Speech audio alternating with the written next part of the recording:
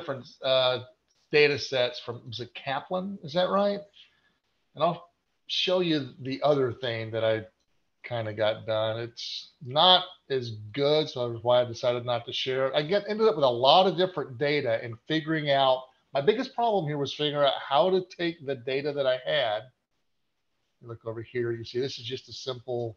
Hey Jim, This is all it is. if you Yeah. would kind of back up a little bit and start from the beginning of I'm sorry. what problem set, what are we Okay. going to look at, what was Okay. interesting you, that kind of thing. Yep. So I found a couple of things on vehicles. Used cars was the thing, believe it or not, that I came with, that I went with. I have two used car data sets. Let me pull this out of the way.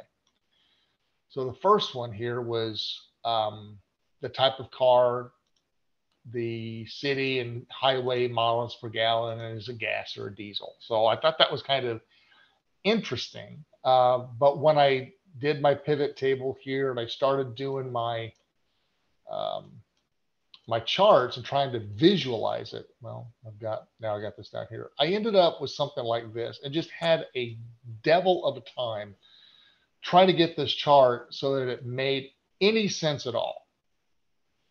So I decided to go back and rework what I was looking at. There was actually two data sets for used cars that I was looking at.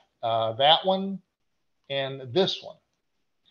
And believe it or not, this one with all the extra rows and columns was the one that turned out being the easiest for me to decipher, at least in a way that other people could see it.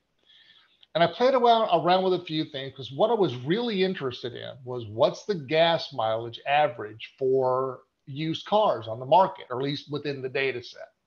Because I was curious, I can remember having a 1989 Pontiac that got 30 miles to the gallon. I have a Mazda now that gets about the same thing, maybe a little better, but it's a bigger, heavier car. Um, so it was just, for some reason, that just struck me as, gee, I wonder what it looks like now. Now, I'll caveat before I should start showing uh, the chart that I ended up with.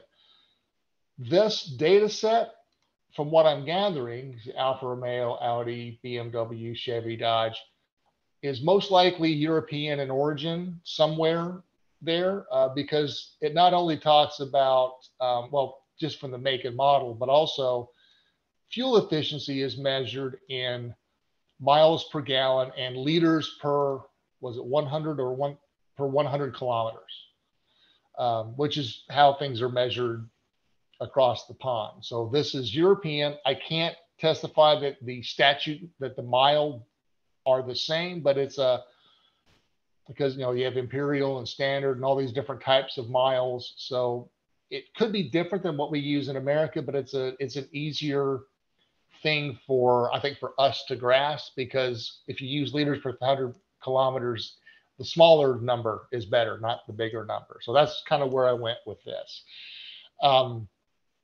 What I ended up with was just comparing make of the car and then average fuel economy based on standard aspiration versus turbo. I was curious, is there really that big a difference? Well, the thing that I found that was kind of surprising, at least for me, was one, in most cases that I was able to find, like Volvo, for instance, there's really not a lot of difference between a standard aspirated engine and a turbo aspirated engine, at least in the cars on the market now, for used cars on the market now. They're really comparable. The ones that were different are Volkswagen, for instance, which I kind of take that with a grain of salt, given the testing scandal they had a few years ago. But they had a significant increase in average fuel economy for used cars in the turbo aspiration instead of just the standard or normally aspirated engines. Plymouth was exactly the opposite. It was, if you put a turbo on a Plymouth, then you're going to lose about, on average, about 10 miles to the gallon. This right here, getting this so that it was actually, and here's the thing that's kind of suspect for me: 46 miles to the gallon for a Chevy, something's not right there. At least if it's the models that we're used to dealing with. One of the hardest things that I had with this was trying to get this so that it made sense here. And what I ended up doing, I play with a lot of stuff. And what I ended up doing was actually playing with the, oh, hold on. Where is it? How do I get the box back? The I know, table. right? How do I just did it. Right click on it maybe and say format chart area or format. Is that what you're looking for? No, not that one. It's the pivot table fields. Field list. Oh, There it you got is. to go It's to your that one. pivot table. Oh, there you go. There you It's go. that one. It's field list. That's what it was. What I ended up doing to get this was because I was just using a recommended pivot table, recommended pivot chart was kind of the way that I went, because I just want to use the stuff that I had pulled into the pivot table. What I found and what I found was I didn't realize this before. This moving this aspiration to series was the thing that got me where I wanted to be. Before it was here, and it looked like this, which is fine. But I really wanted to have different colors for turbo versus standard. So if I move the aspiration to axis category, it breaks it down here, and that works. But I could not make in this field one blue and one orange or one other. I could make all of them different colors, which doesn't help me. But the goal for me was to try to get turbo and standard in common colors, all turbo one, all standard in the other. Could not get it. So like a stacked bar chart, but kind of. I mean, you had to do it with the pivot table instead of with the chart itself. Exactly. I liked this format, but I couldn't get the colors to change like this. Okay, so I wanted like one blue and one orange, but playing around with the pivot table fields, just moving the aspiration. So instead of it being here, it's in the legend. Yeah. Now I'm getting it here. And I had to play with it again because I would have one show up with numbers and one not. And I forget exactly what I did to get it there, but I managed to get it so that you could tell the difference between the two. If you don't mind, can we try something, Jim? Sure. I would put aspiration down under make like you had it where it's the two blue bars. Yeah. And now if you right click on say the standard, right click on that. Standard. No, in the bar. Yeah, the blue bar by standard. Any one of them. Got it. Right click on it. I was thinking, well, I tell you what, how about maybe double clicking it so that you're looking at all of them. Now that one worked. Right click on it and it brought up like the paint color palette above it. Right. Right click on it and then above, turn that to outline. Red. That shape fill to turn that to fill to like red or whatever and see what it just does it for that one. Oh yeah. Exactly. Yeah. Normally that was the problem I was having. I went up here I'll show you a couple of other things I tried. I tried the format under,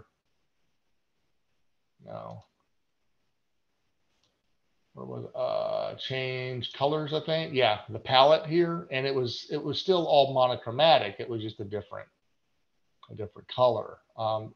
So the problem I was having, and if someone has an answer, I'd love to hear it, is how do I, in a chart like this, how do I assign colors to these classifications, these subclasses here? I could not figure that out. Well, when you upload it, I'll play around with it, see what. Okay. All right. Cool. Thank you. I hope it wasn't too boring. It's got to be better than the sailing stories, I hope. No, that's exactly what I was looking for. You guys having time to just goof around, and nothing to me is a better teacher than mistakes. Mm-hmm. Banging your head against, and then when you finally get it to work, it's the aha epiphany. Yeah. Finally, good grief, that's how that works. So there you go. All right, cool, man. Yeah, so there is an assignment in the classroom under Excel called Excel data analysis project or something obvious like that. So yeah, if you guys would all upload, if it's just one, if it's just a workbook, that's fine. But if you'd upload whatever files are associated with what you're doing this morning, Sure. I'm sure shooting you guys when you guys are going through things, you'll show something that I'm like, oh, I want to play with that. I want to learn more about that or whatever. So if, in addition to everybody, getting credit for moving along with the course, I appreciate the additional data sets to goof around with for my own fun and enjoyment. All right, cool. Thanks, Jim. Yep. Okay, I'm gonna go in order of people on my screen. So Leela, good morning.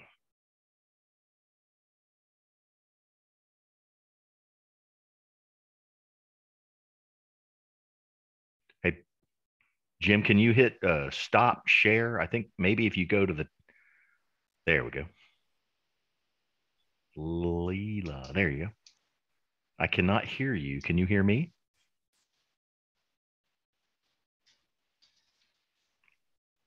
You're showing as unmuted, but I can't hear Leela. No, Leela, I can't hear you. Can anybody hear Leela? No. No. You want to like unplug your mic and plug it back? Yeah, I'm sure that's what she's doing. How about now? Nope. I was gonna say, Leela, we can move on if you want to take a minute.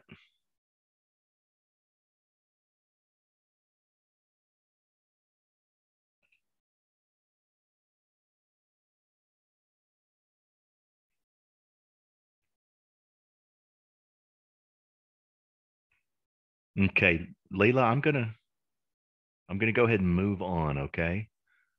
And we'll come back to you. Don't let me forget, everybody. Don't let me forget. Coming back to Leila. After next up, Paul.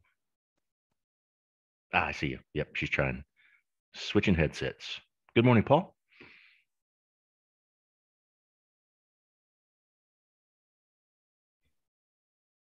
I'm in the restroom right now. I'll go next if you don't mind. I'm on my phone. Oh, you're on your phone.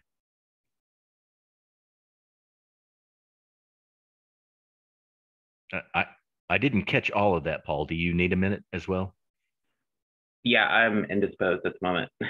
Indisposed. Okay, well, we will come back. Well, we said we'd come back to Leila. Did you have a chance to switch headsets, Leila?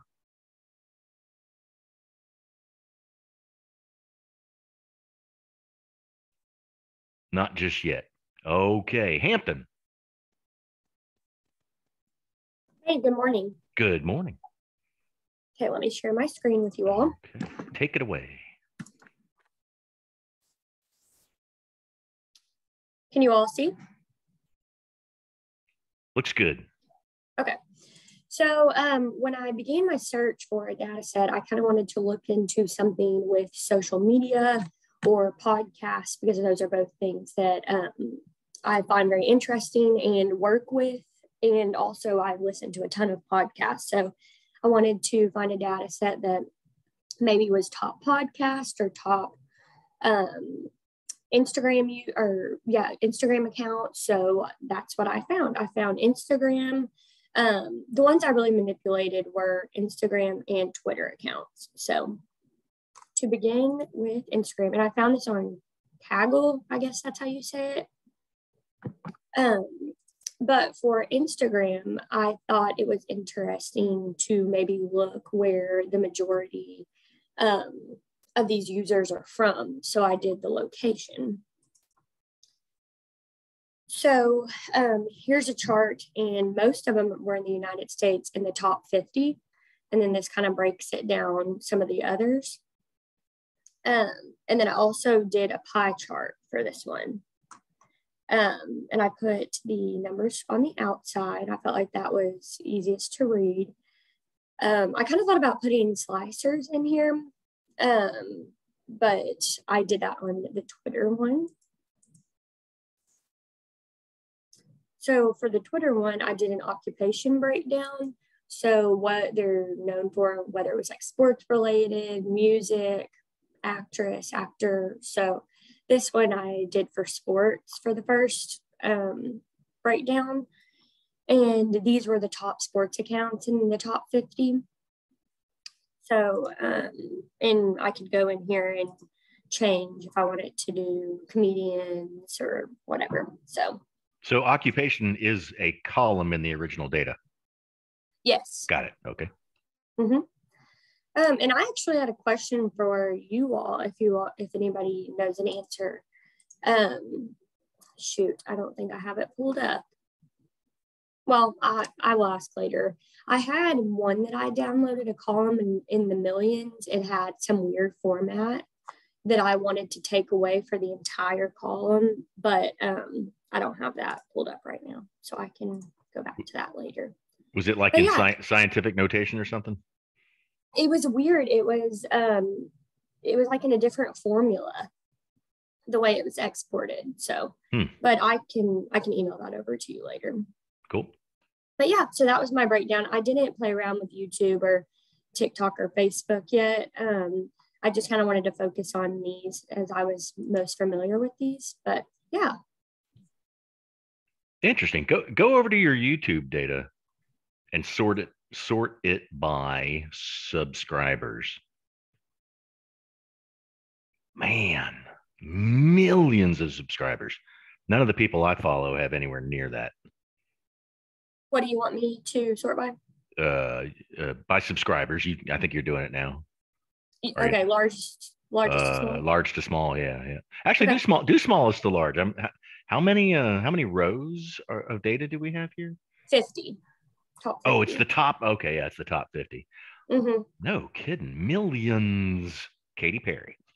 Yeah, I thought it was kind of interesting. I mean, we definitely have the Kardashians and whatnot at the top, the Instagram and Twitter, but then there was definitely some other ones that I thought were pretty interesting that were in there. So that was cool to look at.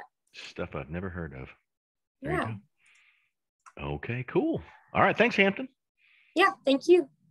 And yeah, if when you upload this, maybe send me a note with that weird format. I'm curious to see what happened or if there was any way to. Yeah, it's going to be a different workbook, but I'll upload it and I'll specify which one it is. All right, cool. Okay, thank y'all. All right. Let's see. 8:58. Got time for another couple. Did we lose? Did Leela get out? Looks like she's rebooting. Next up, Regina. Good morning.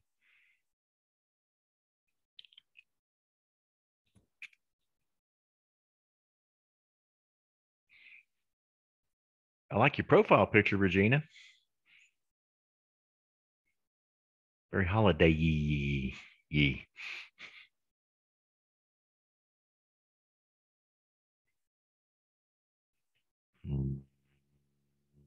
Regina? What? I can go now if you want me to. You just dropped off. Yeah, welcome back, Paul. Regina keeps dropping out. Love technology. Go ahead, Paul.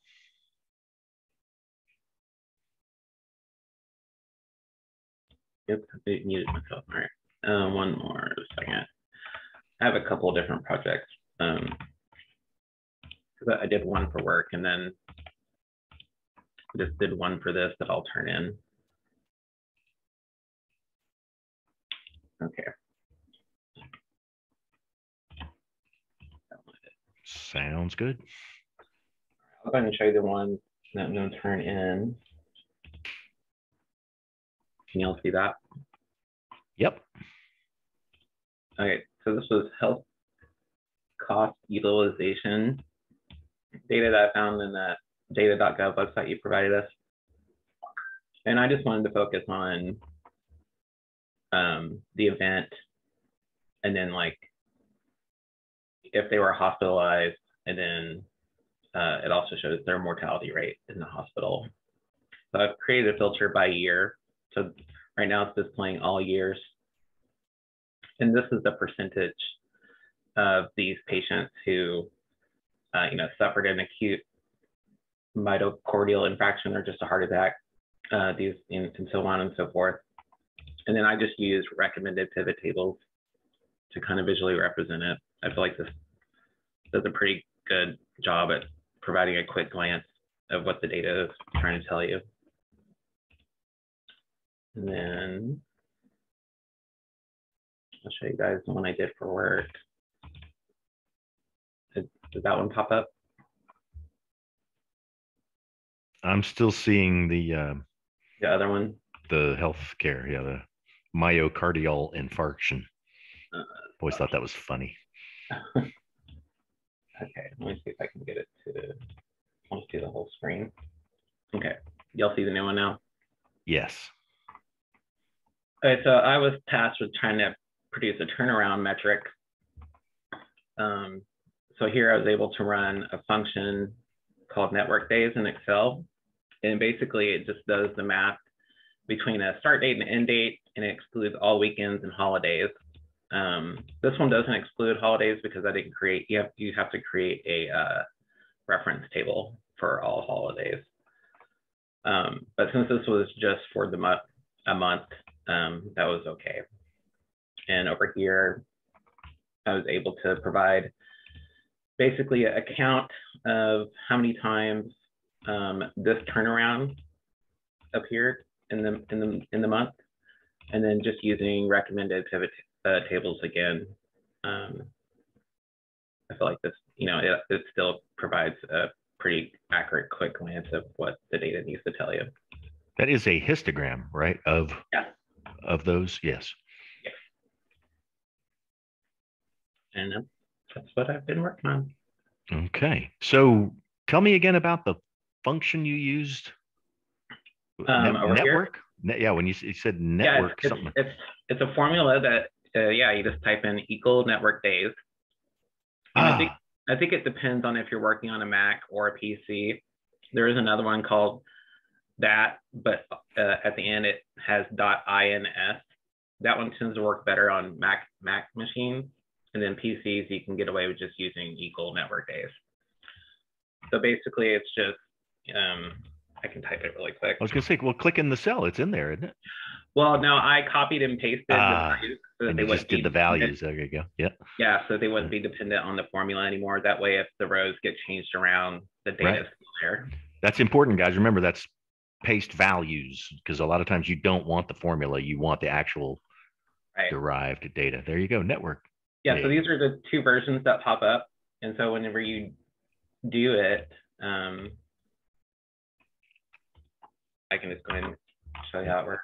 You click on the start date and then comma, end date, and it should give you the 12 days that were there, but this one probably wants the .ins one.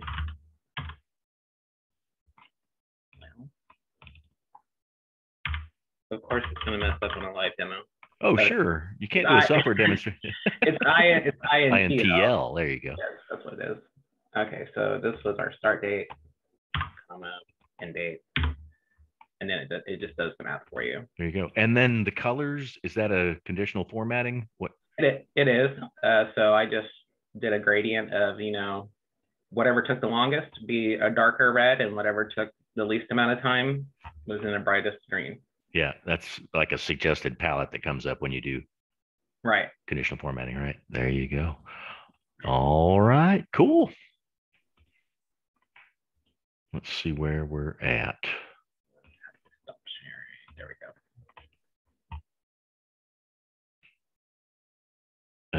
Let me go out to my email real quick here, guys, and see if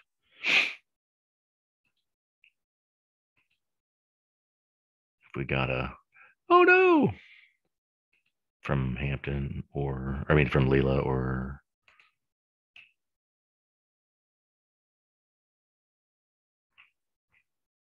No. Looking okay. Let's see.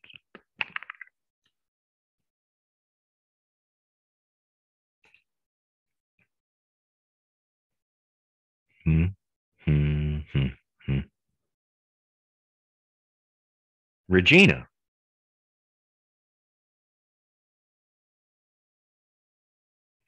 Can you hear me okay?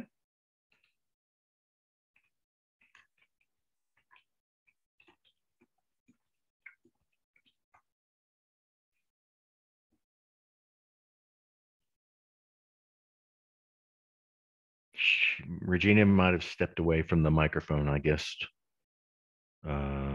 just for a moment. Hunter. Hey, Good morning. The screen up.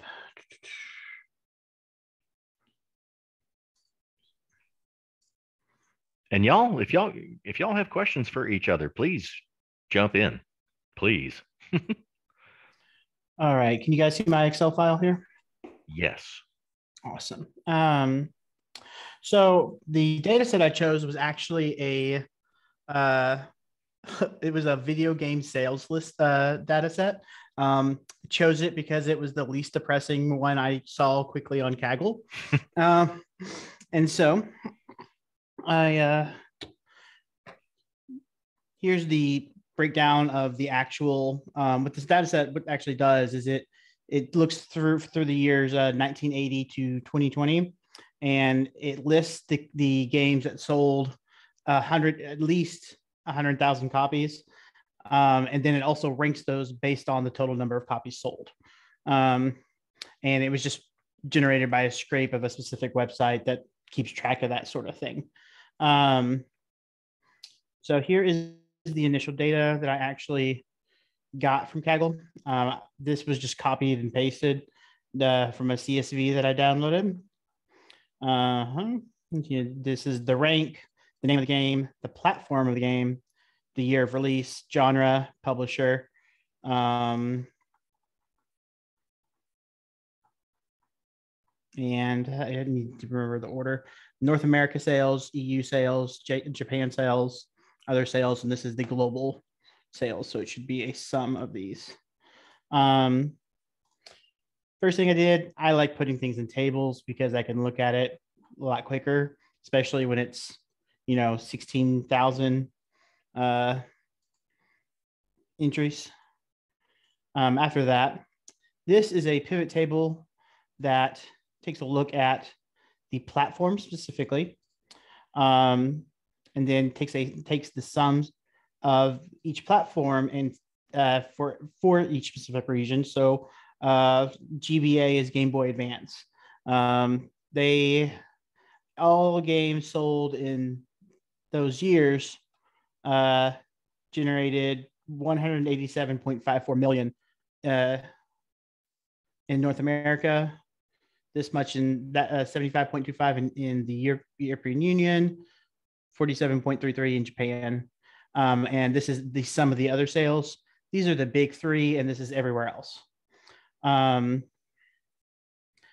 then, as you can see, I have some slicers that, it might be good to look at maybe from year to year. Like maybe you're a rival game company and you want to, let's say, I'm looking at what sold the best where, on which platform, or let's say I want to look at this publisher, and you can see that they sold better on PS4 than they did on Xbox One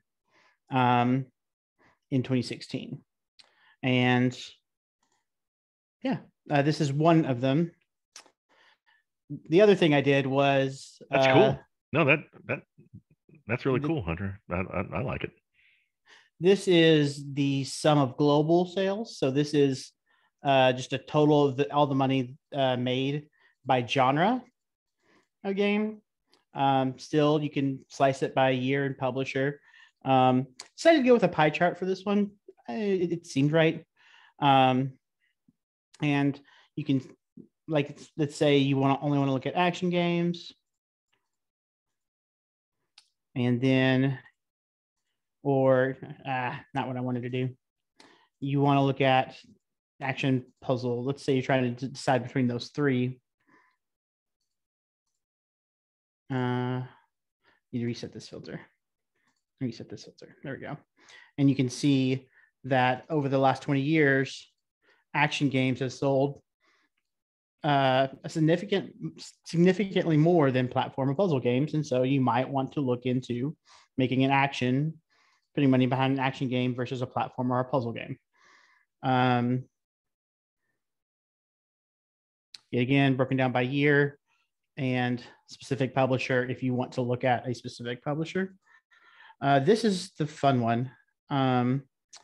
This is just counting genre, counting the number of games in a genre versus, well, initially it counts the number of games that were produced for each genre, and you can slice it by year, platform, and publisher. But I also have it so that you can even break it down by publisher onto the pivot chart. As you can see, it's not easy to format this. I just wanted to get it to a spot where we can see the chart. So like action games, these publishers during that time actually produced action games, and this is how many they produced. Let's say do multi-select. It's a big chart.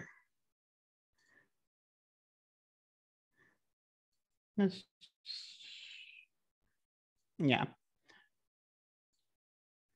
Should turn off multi-select. Does anybody else have a problem with slicers where you'll sometimes move them instead of clicking on what you want to click on?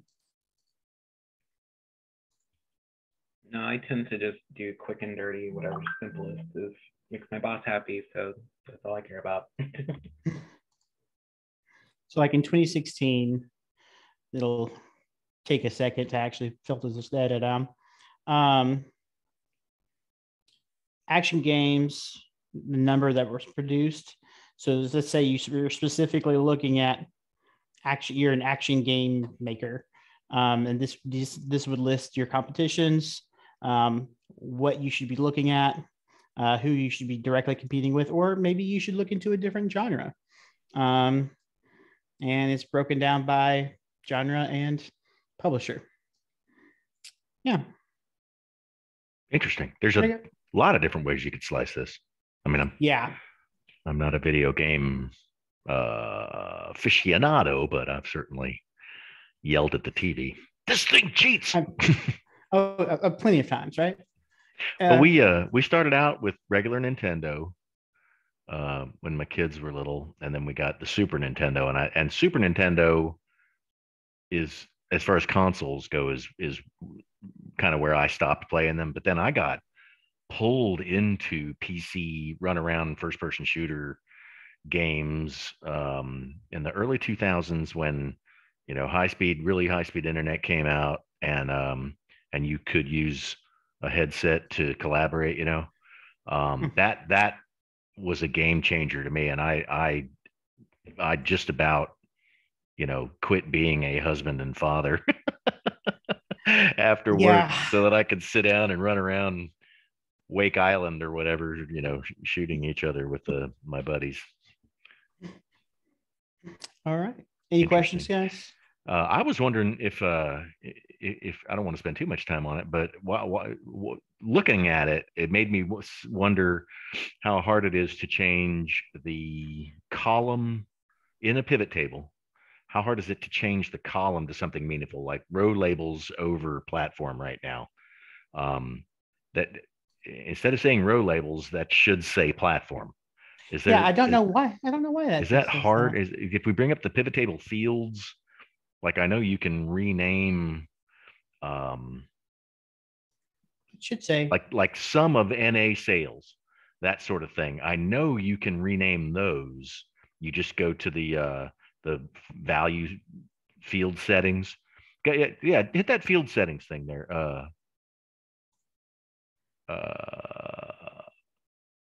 Custom name platform.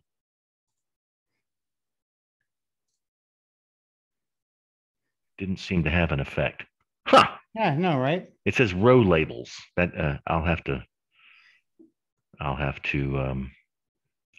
There you go. You just click in the cell and rename it. The easiest possible way. Gosh, it's almost like somebody at Microsoft was thinking about us out here. So there you go. So you can change the column name in the pivot table. And you can also do it right here. Right there in the cell itself. Cool. Mm-hmm. There you go. All right. Thanks, Hunter. Let's see where we're at. Boom, Regina popped out right then. And Leela has not been back. Has anybody seen Leela come in and out? Let me shoot her. I have not. Let me shoot her a real quick email.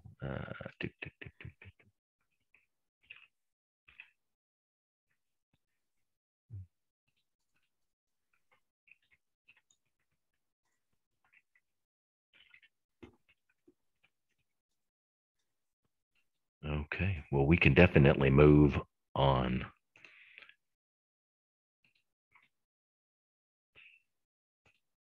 Okay, last to go was Hunter, and Hampton went. Regina, can you hear me?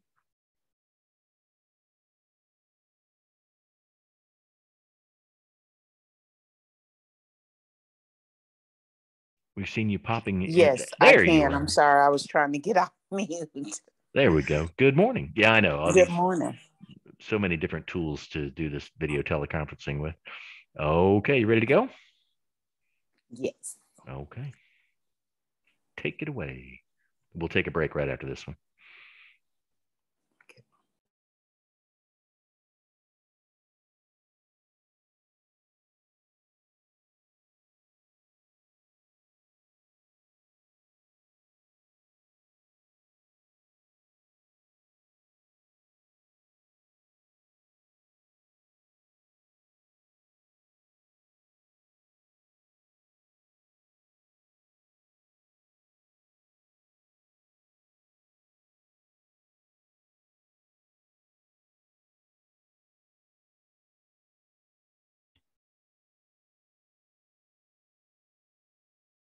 Is there anybody talking or I can't hear or see anything? I cannot. Regina, you were unmuted, and then you said okay, and then you went back on mute.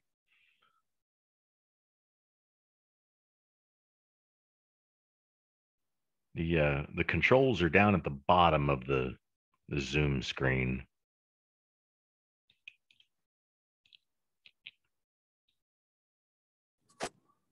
Okay, can you guys hear me now? We can.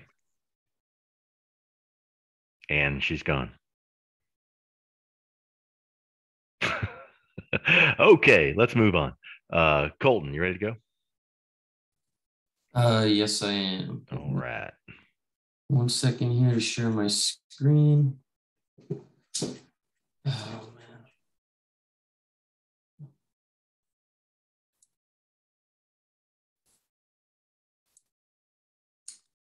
man. Can you guys see that? Coming up. Bam. Looks good. All right. So to be honest, I was looking for a very specific data set on defensive play calling in the NBA. And so I spent probably the majority of Tuesday morning looking for that and never found it. And so I had to do this yesterday after I spent like 4 hours in Excel at work too. So it was a real fun time. So this is players, their position and salary. I had to pull the position using XLOOKUP from another sheet. And then I have like various, like these are box scores. Average of box scores. This is like per 100, which is to remove like the effect that minutes has on a player's stats. And then there's some selected advanced stats.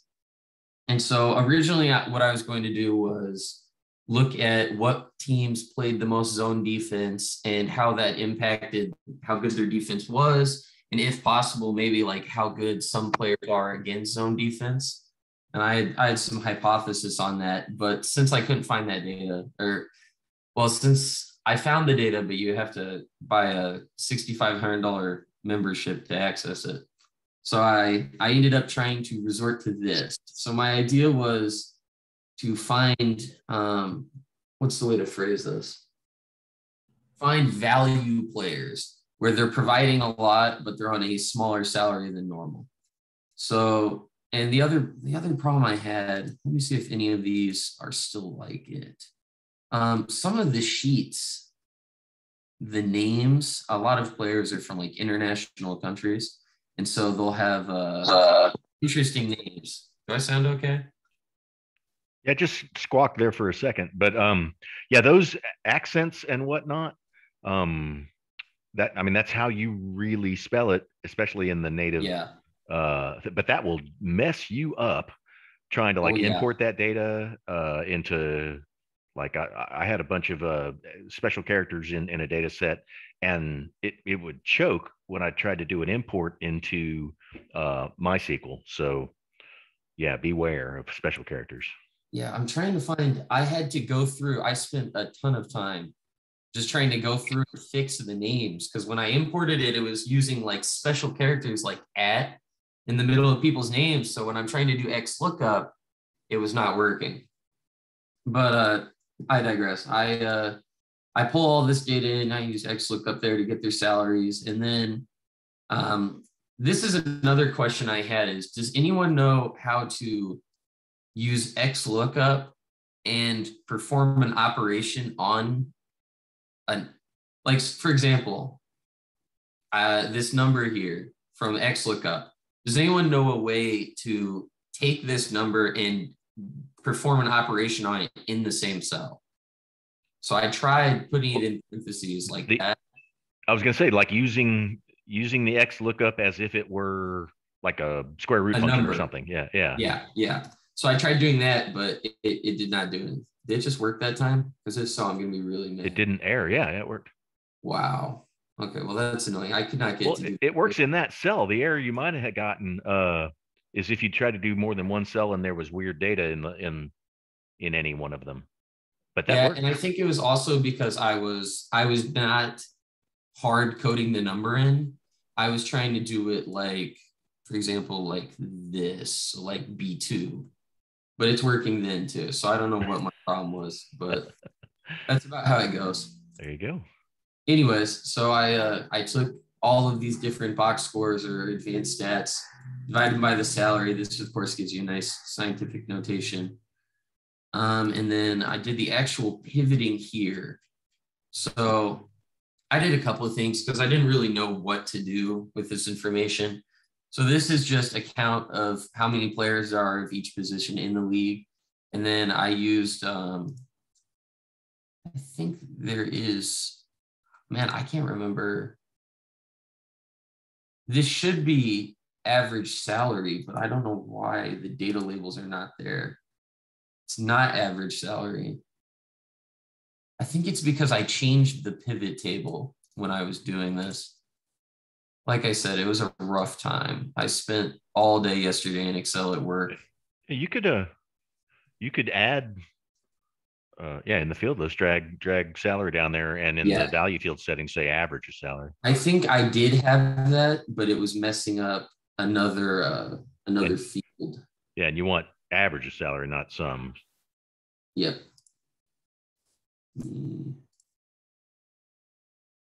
You're all over it. Yep. That's what I had originally, but since I'm using the same pivot table, is there a way to modify charts independent of pivot table?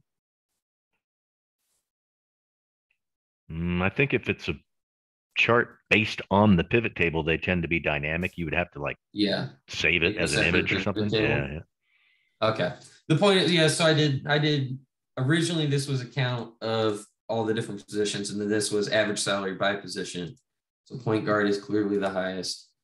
And then this right here is those different stats divided by salary. Since it's in scientific notation, I thought the best way to view it would be to rank it. But for some reason, it will not let me sort these different columns. And so I'm not exactly sure why that is. But when I sort them, when I sort them, it doesn't move the names, because even if I select the names, I could not get it to sort it, which makes it kind of hard to view. You have to scroll through it, which is not my favorite. Let me do that. Yeah, see, it wouldn't let me sort when I select the name as well. And if I don't expand the selection, then it just moves it, and it just kind of messes everything up. So, well, if you would, that's what I'm talking about. Yeah, well, email that to me. I'd love to look it up, and so you want to sort by like rank. Yeah. And that also should be, see, I also did conditional formatting, but it looks like for some reason, some of them did not highlight the highs like I wanted them to, because I mean, if it's a low score, that's good. If it's a high score, it's bad. And I know that this data is correct. I know that these rankings are correct because you see a player with a lot of green in their row. These are players that are like right now in the running for like most improved player or rookie of the year and things like that. So, I mean, it's accurate, but it's been a funky little experience trying to mess with it. But yeah, I'll take that. Put that in the end of course feedback for me, Colt. It's been a funky little experience. Awesome. Yeah, if you would, I wanted to sort the pivot table in the pivoting. I think it was the worksheet was called pivoting.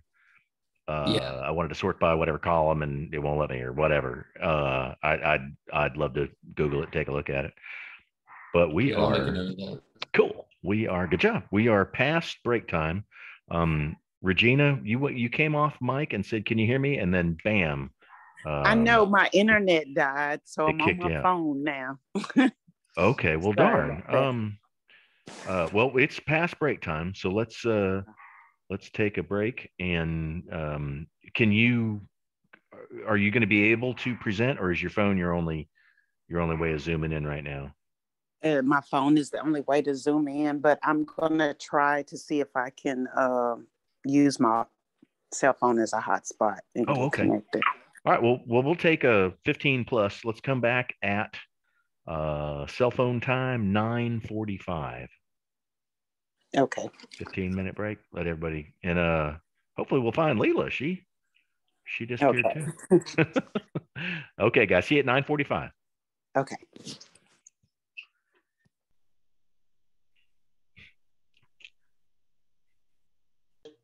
For various reasons, but I don't have a data set necessarily, because every time I went out and looked at them to download them, you had to join them and set up an account. And honestly, I was a little hesitant about downloading stuff externally onto my work computer, but so I just went and got data and copy and pasted and used that. But I have since talked to my IT person, and he's like, yeah, you should be okay as long as it's just like an Excel file or a CSV file.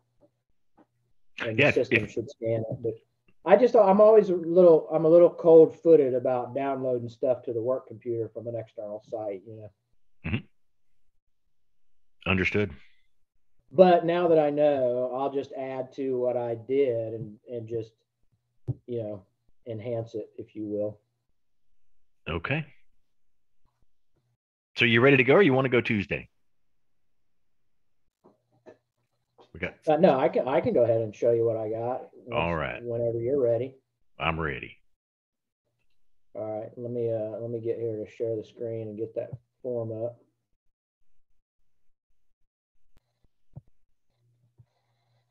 Can you all see my screen?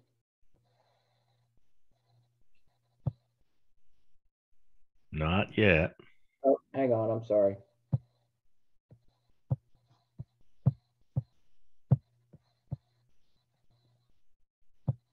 There, now it should be up there. Coming up. Bingo. Looks good. Okay, so I started out honestly with I had about 7 or 8 different things I wanted to I was going to try. One of them had to do with the type or color of your vehicle and speeding tickets. And then I got on this baseball kick, and so I wanted to look at home runs and kind of look at whether there were more hit in a period in indoor stadiums or outdoor stadiums, and then the total number hit by certain people. But when I looked at those data sets, they were so massive, there was so much information. And then it got to where, like I was telling you before, I was a little hesitant about downloading them to my work computer from an outside source. But I have since talked to my IT guy. So what I did, the other thing that I'm kind of geeky about is air disasters. I watched this show on Smithsonian Channel. Being an aircrew guy all my career, I watched a show on Smithsonian called Air Disasters, and it goes through air crash investigations and stuff. And I'm kind of interested in that stuff. So I looked at air fatalities, fatal air crashes over a period of time. This stuff right here comes straight from the NTSB. And as you can see, it's not necessarily a raw data set as much as it's a table with a bunch of data in it. So I took this information here and I kind of extracted some of it and transposed it, if you will, to put it in these long columns, you know. And then I turned it into a table that I could filter out. And then I took some of the years away. The information I had before was from like 1960 all the way through 2020. And so just because of sheer size and the charts I was putting up, I scaled it down a little bit just for this exercise, just to play around with Excel a little bit, if that makes sense. So here's the data that I took out of that table, basically total fatalities, serious injuries, total accidents that were fatal, and then flight hours by the thousands, and then the fatality rates per 100,000 flight hours. And so really what I was kind of looking at is just, I wanted to see if there is a definite decline in fatalities. Is air traffic travel getting safer because of the things that we've learned in all of these accidents that we've had? So I slimmed it down a little bit more from there to a 40-year total in 5-year increments, just so, and I put a little chart to it. So I know that the fatality rates per 100,000 hours are kind of hard to see because they're so minimal, really, figuratively. I mean, you know, in real terms, they're kind of minimal as we get further on in years, from 1980 up into 2020. And so then I used a little formula just to play around here. Just the fatality rates per 100,000 hours, or just the total fatalities divided by the flight hours in the thousands, and then you just multiply it by 100 to get your decimal where you want it.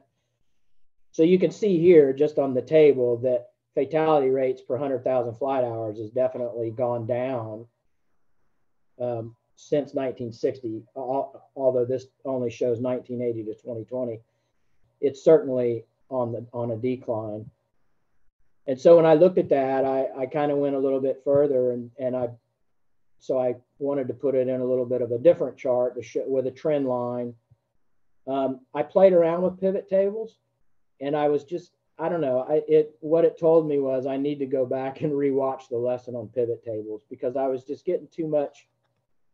I was struggling with when you pull up the pane on the right hand side, it tells you what values you want where and all that. I was getting too many in the windows, and it was really not formatting the way I wanted it to. So that's something that I'm just going to play around with more. And Dave, and then you're absolutely welcome if you want to set up a half an hour one-on-one and just goof around with it. Just let me know. Okay, I'm available. That's fine. And really what's funny is what this taught me was actually the amount of data and the amount of topics that you could get into, because that, you know, we had 2 hours left the other day when we started this. I actually spent the rest of the day, the entire work day, just looking at different sets of data out there and stuff that I could look at. Like, I couldn't really, my biggest challenge was deciding on what I really wanted to look at, to be quite honest. But so I played around with this forecast thing, another type of, so I used the data tab up here, and I did this forecast sheet, and I put a trend line in it, and it kind of shows you. Now, I know there's a bunch of blanks over here, but I'll filter this table in just a minute. But when I do that, it gets rid of this chart. But you can see you know, my data stopped in 20, but the forecast, you can see this heavy red line is the forecast, and then you have an upper limit, an upper confidence and a lower confidence. But this is the actual forecast. And although it is trending down until, you know, for the next 20 years or 19 years, it was interesting to me that these little peaks and valleys were still in there, just like they are up here in the 90s, you know. And so even though the forecast is to trend downward, it's still, for whatever reason, you know, different variables, I'm sure, but these little peaks were still in there. So I found that kind of interesting. Now, you know, so what I would probably like to do from here is I'll go in and let's look at some of the factors, you know, in these accidents and see if there's any trends there. But anyway, it's pretty underwhelming from what the other folks in the class did, but that's what I've got so far. And like I said, as now that I know, I feel a little bit better about going and downloading the stuff after I talk to my IT guy. So I'm going to go and get some more data sets and look at some more information on this. Yeah, if you're download a CSV file, even though it's associated with Excel on your machine, a CSV file is nothing but text. Right. So there's no really, I mean, as far as files go, there's no chance of malicious malware or anything like that. So as long as you're downloading a CSV, now an Excel a worksheet can have all kinds of macros and danger in it. Right. You guys are probably old enough to, do you remember Melissa in the 96 or 95, the Melissa virus? That's the first one I remember. It was a macro in Microsoft Word before any of us knew anything about, you know, we'd all just gotten email, you know, pretty much at the desktop in the military, 96 or so. And it was a macro in Word that would reach into your contacts and send a copy of itself and a message saying, like, you know, dear Dave, check out this file I got from Bill or whatever, you know, and duh, you know, we all clicked on it, and it goes, yeah, it literally spreads virally. So if you get 200 contacts, bam, you're infected, and now your 200 of your closest friends are infected, and it went nuts for a day or two till we got it cleaned out. So yeah, macros in these office documents are definitely a vulnerability, but CSVs are just text. But I wanted to say that. And then Dave, if you would go back to that bar chart that you had trouble with, I wanted to say something about scale. Yeah, that thing. If you've got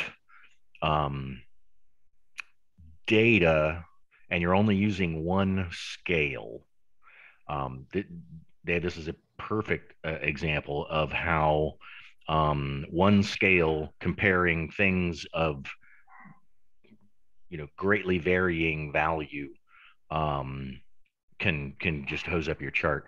So, and I don't know how to walk you through it, but I'm gonna look it up. What would work really well for this, if you would, and you're going to upload this to your assignment, right? Yep. Is a combo chart. Yeah, I looked at that. Whoops, I got to. So if you use the bars, there would be one scale, probably on the right. So do a bar chart for thousands of flight hours, which is the big value, you know. And then you can do a line chart. And then you can do a kind of a combo. There you go. That bottom, yeah. That sort of thing. But that like I said, I would need to look up and play with your data, because what you're looking for are two scales, and that one is all using the same scale. Right. The scale for the line chart would be on the left-hand side. The scale for the bar chart would be on the right-hand side, and it kind of automatically gets it to where the data is visible on the chart for you although it cooperates a little bit better. And I did go through a bunch of these. I went through all of them. Some of them were obviously not conducive to what you were trying to show. And I kept looking at the combo and probably a bar. Do that, go down to combo and then click on, right now, clustered column line is on there. Go to the right of that. And what's the next option above? No, up towards the top. There's those different types of charts. Yeah. What's the second one there? Yeah, what is that? There you go. Bam. Pull that one up. There you go. Look at that. Automagic. And make that big. That does look a little bit. Make that big. Now then from here, you would have to go in and give value to these. I mean, wouldn't want it to say just series 1, series 2. I'd have to go in and rename these. Yeah, you can go in and edit the label. Okay. Yeah. Okay. There you go. Cool.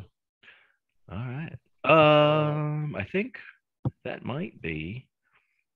Yeah, that's about it. Like I said, it wasn't a whole lot. What I did do though is I know that this data was already, because it just came from a table, but I did go in and try to do the stuff like, hey, remove any duplicates. And of course there weren't any. I did use some of the functionality that we've gone over, but this is about it. So anyway, a little underwhelming, like I said, but it got me in here to play with it anyway. Well, hey man, it's not a competition. And I'm sure just combing through all that data, the different stuff that's available out there was probably eye-opening. I'm with massive. you. Yeah, I mean, there's just everything under the sun you could ever possibly want to mess around with, and that's just on like Kaggle and data.gov. If you Google, open data sources, it's just ridiculous out there, all the stuff that's available. Hey, Leela, welcome back. Did you get connected okay? Yes, I've changed locations. Can y'all hear me okay? Okay. Well, you're still right here for me, so. Okay. Ready to go when you are. Yes, let me share my screen real quick. Okay. Looks good. Is everyone able to see my screen? Looks good. Okay, perfect. So what I wanted to do was take a look at what regions of the U.S. are the most violent. So I got crime data from the UCR, Uniform Crime Reporting, from the FBI.gov, which is primarily what we use for crime data when I studied it in college. So I was leaning kind of on that. The main thing that I'm looking at here is rate per 100,000 inhabitants. And so that's kind of the data set that I was using. Looking at rates by states, I wanted to see, which of the states are kind of the most violent. Again, you can see which ones fall underneath the violent crime category here.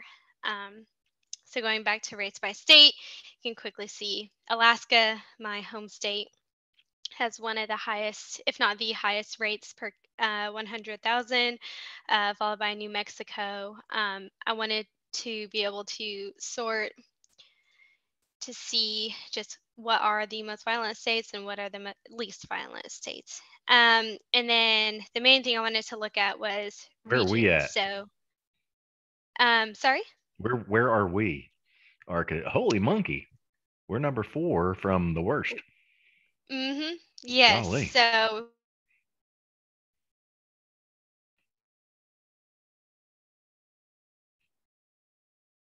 Leela, your audio just dropped out.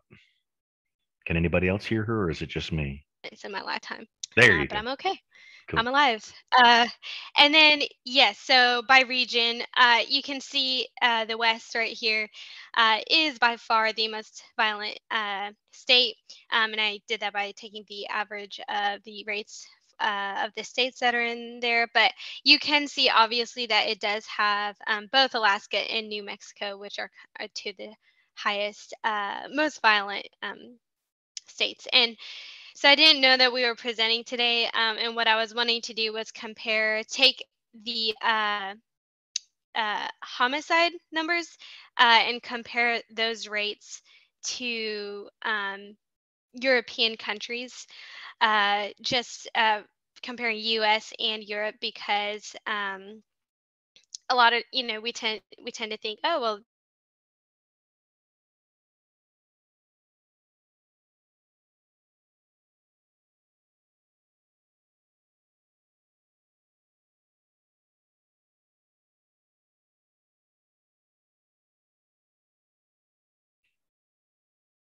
Is it me?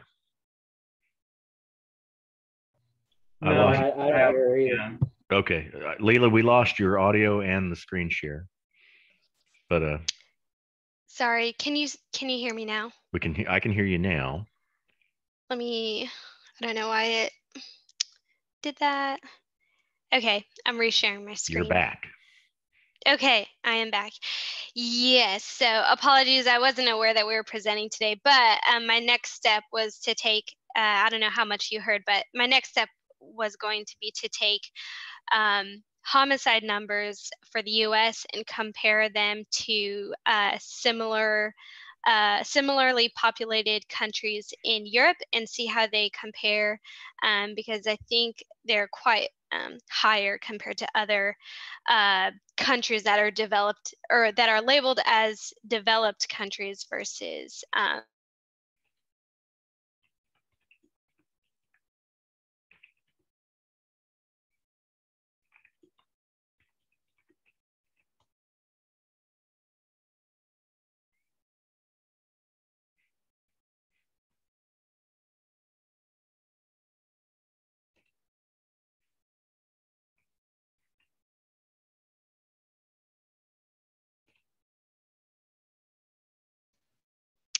Can you hear me? Now. Okay. Yep. Yeah, Sorry about that. I'm having some connection issues. I wasn't having any yesterday, but today I am for some reason. I keep getting disconnected. well, it's because you've got a presentation to do.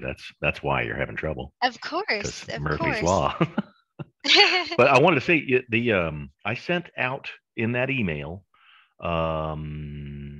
about this assignment with sample data sources.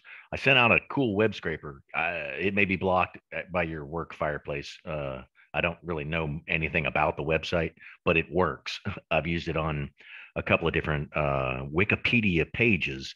So if you wanted to like go scrape, homicide rates by country, there's a table for that in Wikipedia, and it has the continent and the sub-region and the homicide rate, which is like per million or per thousand. So all that data is out there, and that website downloads it to you in a convenient CSV. So I've used it several times. You can always copy and paste a Wikipedia table into Excel, but it brings along a lot of garbage with it that you got to clean up. That web scraper seems to be a little bit better at. Gotcha. Anyway, keep going. Well, I think that's all I had. Okay.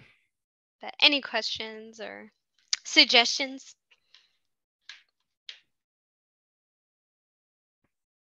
All right. Yeah, Right, the only comment I had was that I'm putting a plug in for that web scraper.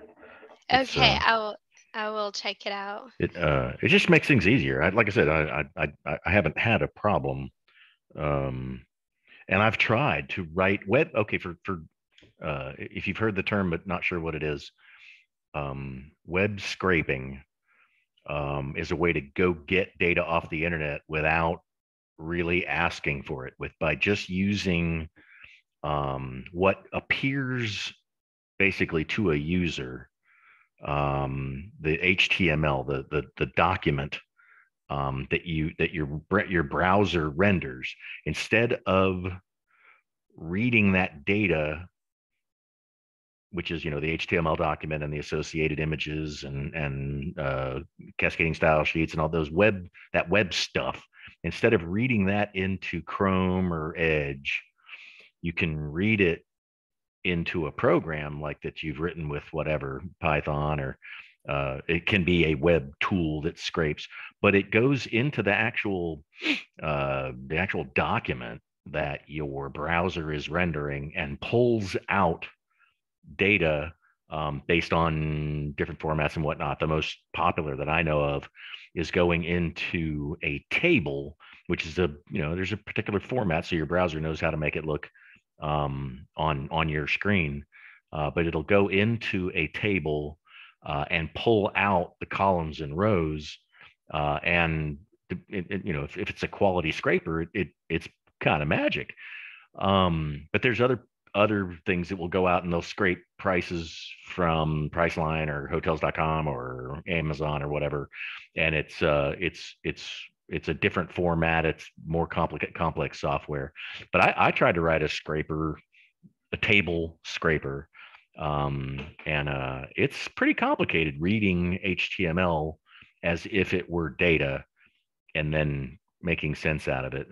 I tried for hours working on it and couldn't quite get it to work. But that one that I sent you guys seems to do pretty well. And so Leela went. Okay. Did we get Regina back? We did not. Okay, so that's everybody that's ready to go today. So we got another 20 minutes. Good. For the rest of the day, rather than cracking open a brand new topic, I'm going to wait until the week after Thanksgiving to start SQL. So I wanted to do another Python kind of a review, get back into Python so that we're not out of it too far, because we are inching toward actually doing analysis with Python. It would be legitimate of you guys to wonder, why Python? Why do we care? Why do we care about Python? Because all we're doing is these little logic puzzles. But let me share my screen. So just real quick here. Share everything. Let me see. I'm sure I got a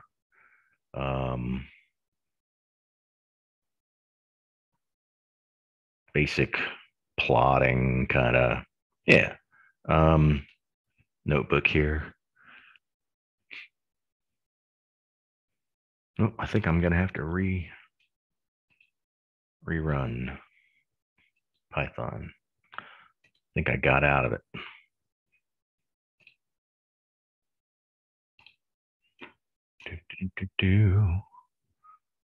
OneDrive, there we go. Documents, Python, and then my overly crowded notebooks folder. So like plotting, yeah. This is a notebook. I'll go into either or parts of it. Everybody seeing my screen okay?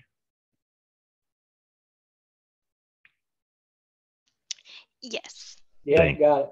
Thank you, Lita. Okay, so the main cool thing about Python is in the libraries, in this functionality, and importing. Here's an import of a Seaborn is a library that does good looking charts, kind of like Excel, and it's got some sample data sets in it that you can work with, and then there is another library called Pandas, like the bear, Panda Bear, that lets you work with data in columns and rows in a spreadsheet.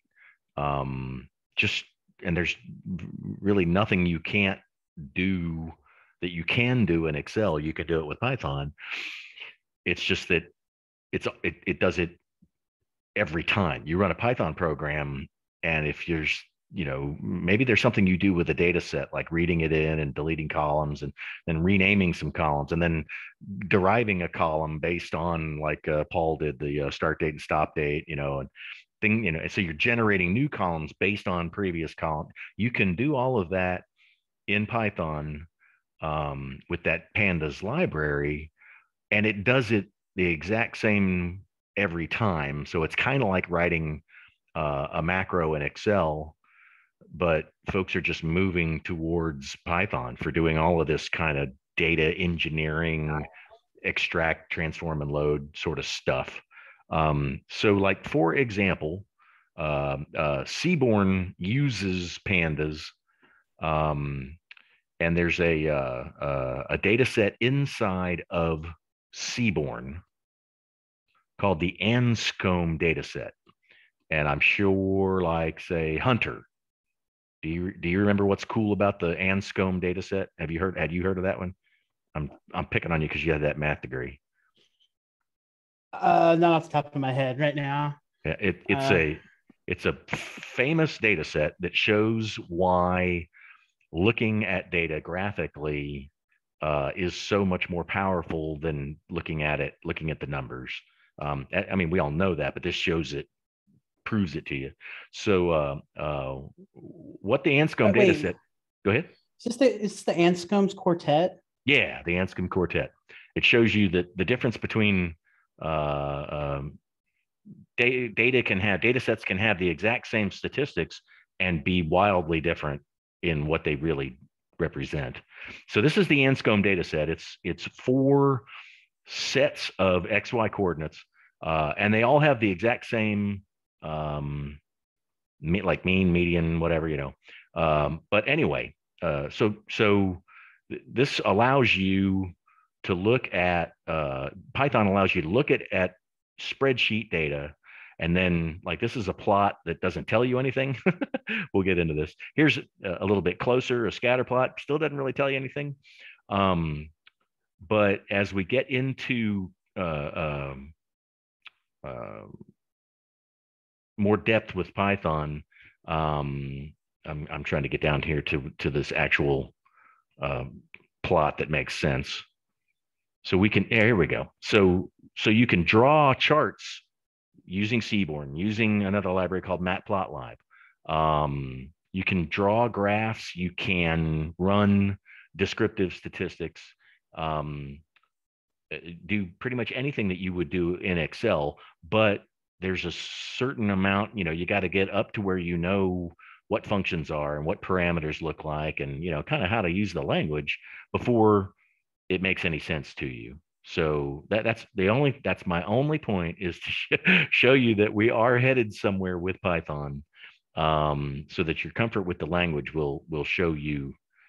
So the important about back to the Anscombe data set, these are 4 different sets of data that have the exact number. There's 11 points in each data set. They all have a mean of 9.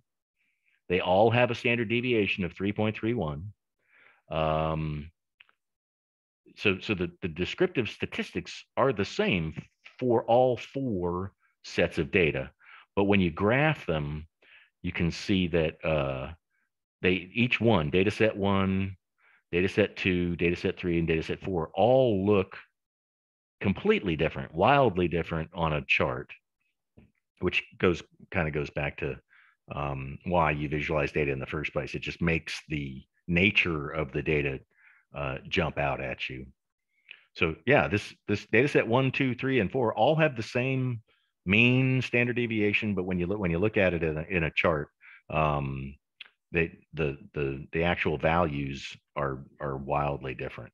So just running the descriptive stats on a data set doesn't necessarily tell the tale. But this is the kind of cool stuff that you can do. This is these 4 little subplots were generated using the code up here in this code cell.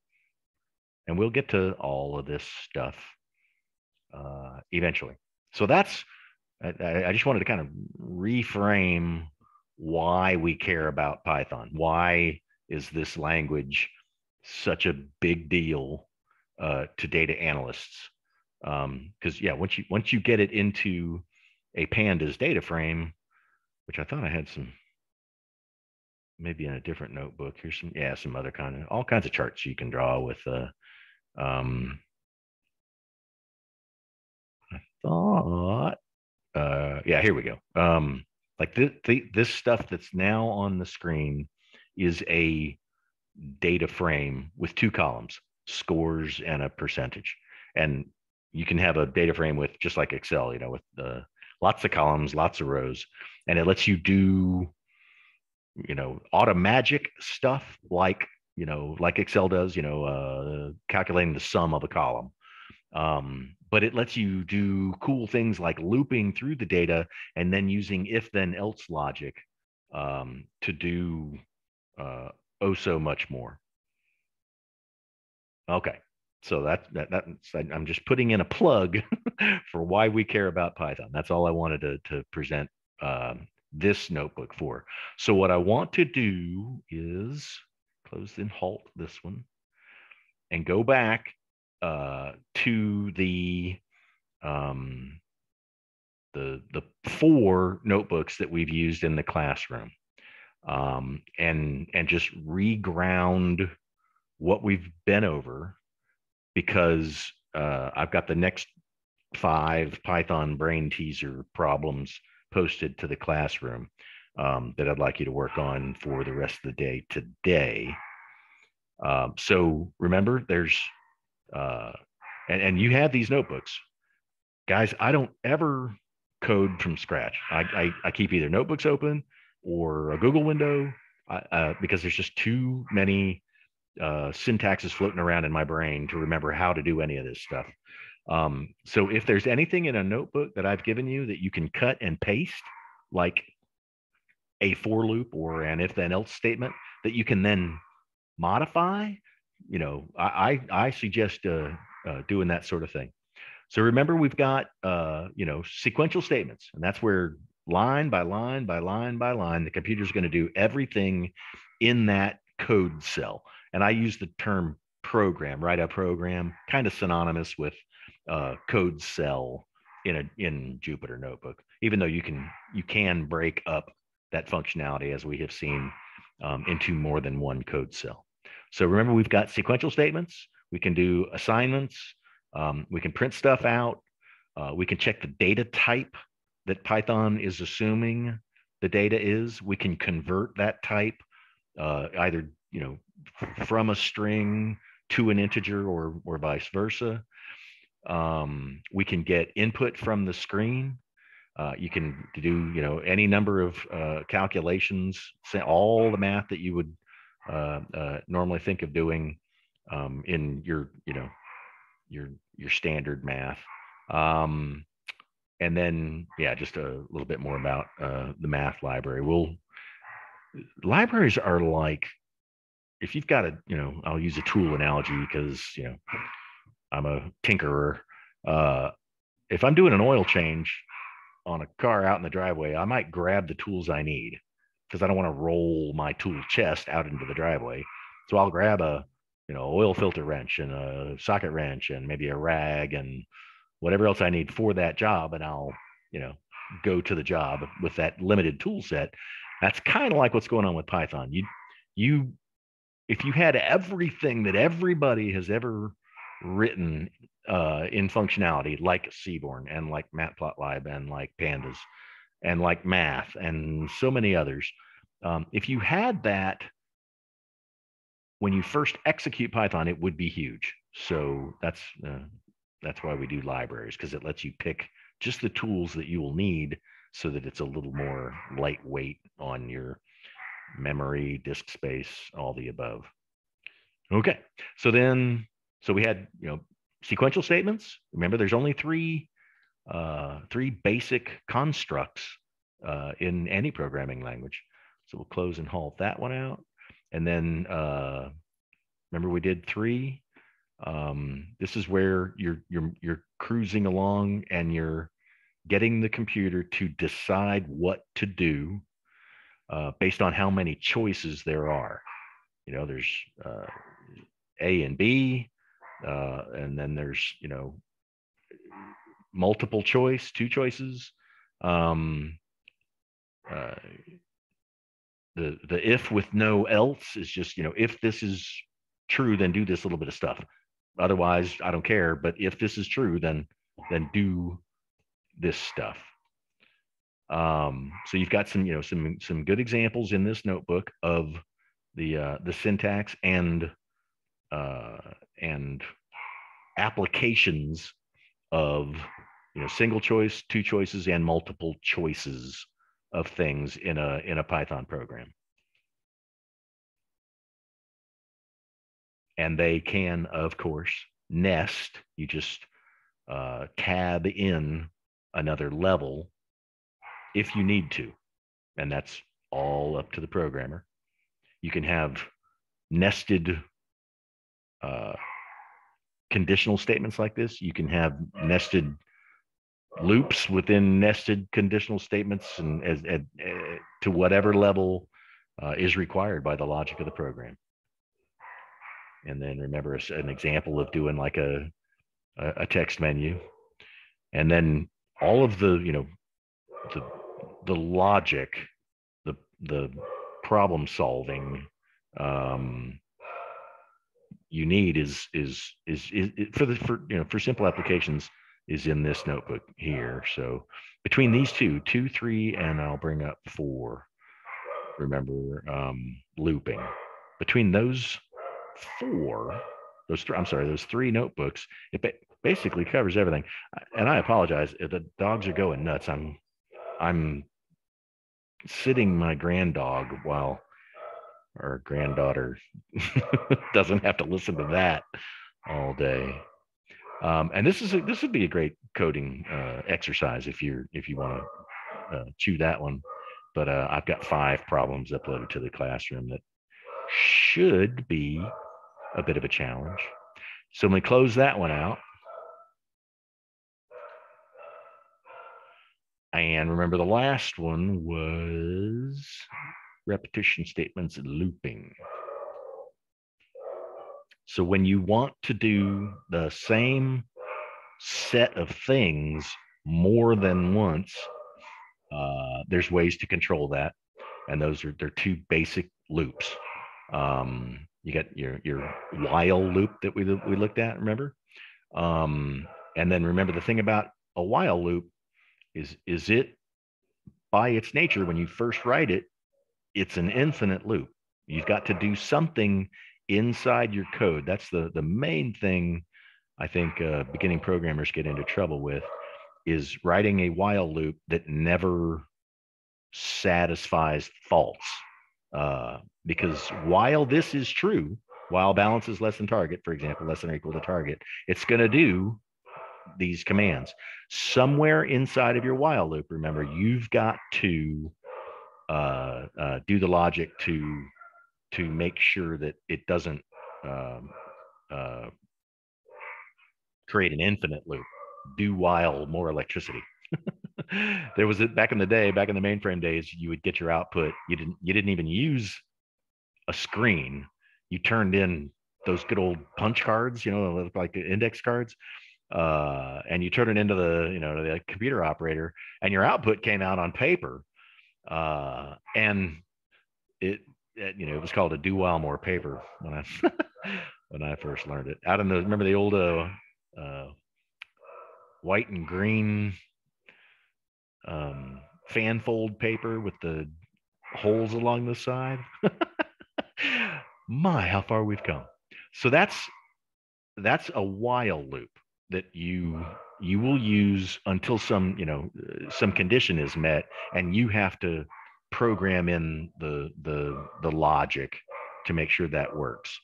And if you want to do something a certain number of times, whether it's from 1 up to 10 or 20 down to 4 by 2s, or however, you need to do something a predetermined number of times, you use a for loop.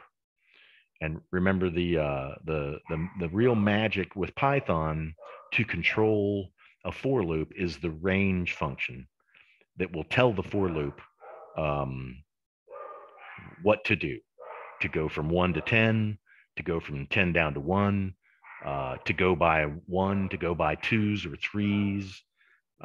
So here's some examples of your range function that, like I said, that will control that for loop for you. A couple of the programming challenges in our second Python assignment, have you print out the format, like 2 digits and that kind of thing. That's, like I said, that's one of my weakest areas is formatting in Python. So if you get it to work and it doesn't look quite right, you got most of the way there. Don't kill yourself because you couldn't get it formatted quite right. One of the problems, we'll talk about a header row. All that is before you go into the loop, you print this stuff and it'll do it one time. And then when you go into the loop, you'll get these subsequent rows each time you go through the loop. Okay. And then, yeah, there's more examples. So the and this one's important too. One of the programs programming assignments is you're going to need to accumulate value as you go through the loop, depending on what it is. So you'll have several accumulator variables that, depending on what the user or what you type in, you'll do some if then else logic and set and increment an accumulator variable, which helps you each time you go through the loop, you're adding stuff, and then when you're done with the loop, you've accumulated all your values, and then you can use it outside the loop. You've got the finished accumulation.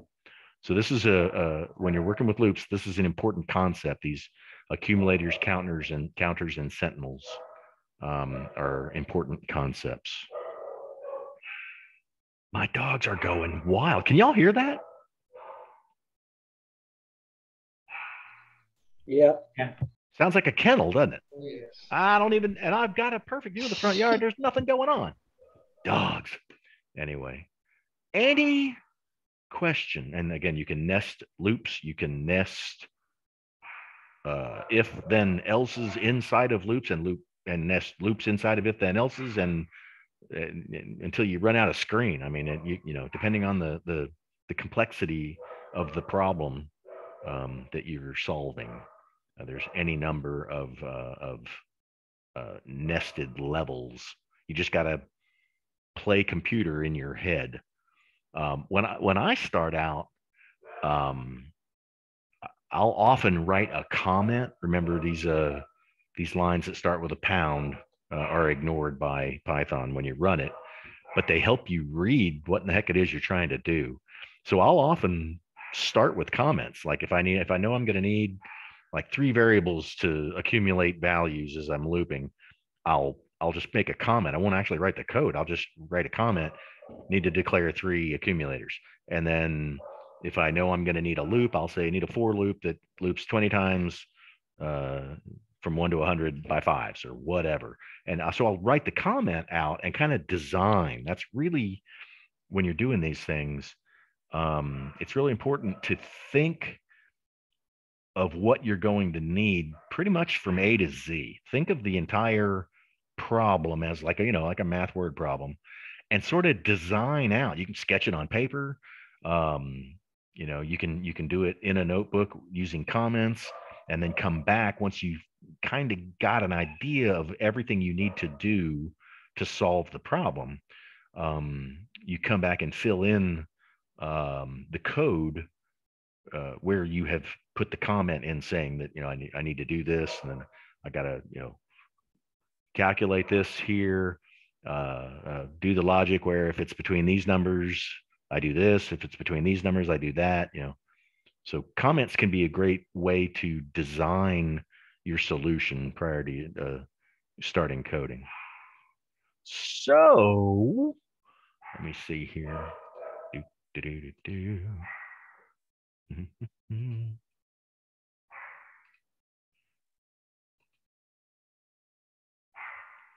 For the rest of the day today, so a couple more hours, if you would please, some of you will knock this out quickly, I'm sure,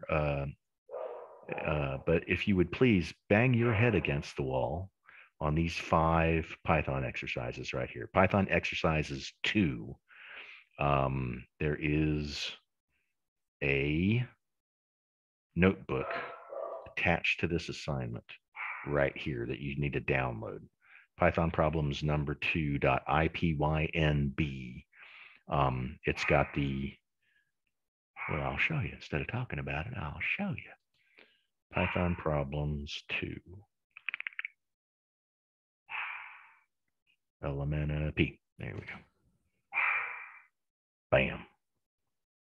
So I put some hints in here in comments to maybe help you get going. But there's some if then else and some looping in these to help you. Nothing like doing it to learn it. So, and remember, guys, please shoot me a text if something is, if you're trying and you need help, let me know, and we can jump on a call real quick, or I can we can do a Zoom call or just a phone call, whichever it may be. So there's the 5 problems. If you could knock these out, or at least partially knock them out, and get something uploaded by Monday, but hopefully, you're using your classroom time here to knock these out, or at least take a shot at them. So those are your 5 problems for next time. Any questions before we adjourn until Tuesday?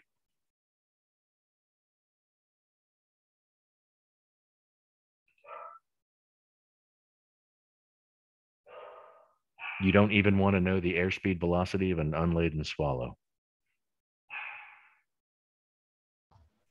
Asian or European? There you go. Okay, guys.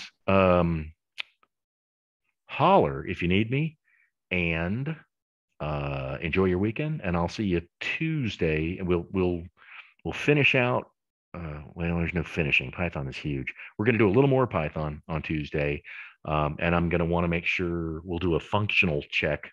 Be on the lookout for an email from me with your username, password, and then just a few parameters that you need to get SQL Workbench connected to our database in the cloud, our MySQL database. And don't sweat it if that doesn't work out. We'll do a functional check and walk through on Tuesday so that we'll be ready to go. No kidding. After the Thanksgiving weekend. Is anybody going to be out all week next week that you know of already?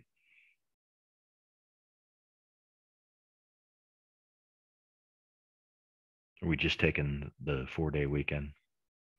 I think, yeah, that's all we're doing. It's a 4-day weekend where I work. Yeah, 4-day for me. Nice. My son's got to work. He's a SQL developer at Bumper to Bumper, and they're getting Thanksgiving off, but not Friday. Now, most people that have been there a while, he just started there a few weeks ago. Most folks, I don't, even in the military, I don't remember the last time I worked the Friday after Thanksgiving, like in my life. But not everybody is as fortunate as I have been. So, okay, guys, I'll see you Tuesday morning at 8:30, and holler if you need me. Have a great Have weekend. a good weekend. I've been a grandpa a whole week now. Yeah, It is so wild. holding a little. Do they grandbaby. decide on a name yet? Yes, her name is Estes. Hang on a minute. Violet. Estes Violet Schaefer. Estes, like Estes Park, Colorado. That's where very cute. It's different. It's a last name. There are, Estes Model Rockets and Estes Park. I mean, so it's definitely unique. There will not be any other Esteses in class when she starts school, I don't think. Okay, guys. Take care. We'll see you Tuesday.